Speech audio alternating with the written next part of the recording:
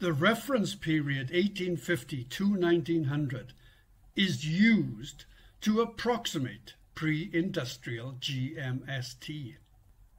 The period 1850 to 1900 is thus the reference period or start point from which global warming is measured. To highlight the full significance of this, we can turn to the study of Greenland ice cores by Danish glaciologist Jørgen Petter Steffensen that concluded that we live in the coldest period of the last 10,000 years. Links to a short video that summarizes the study are provided here. Greenland temperatures were reconstructed and displayed. The reconstruction displayed covers the last 8,000 years. You will find the strong resemblance to the Marquardt study chart that featured in this channel's previous video.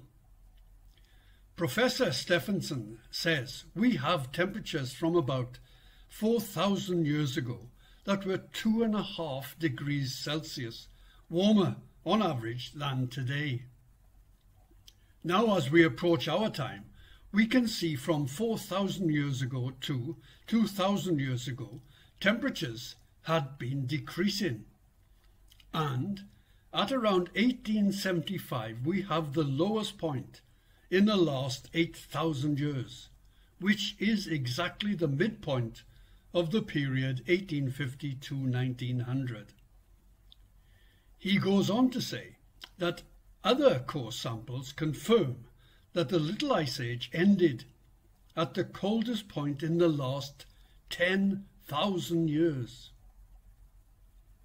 And this is confirmed by the IPCC definition of the Little Ice Age as taking place 1450 to 1850. These findings have also been confirmed elsewhere in the Northern Hemisphere. So do data from China and measurements from North Africa.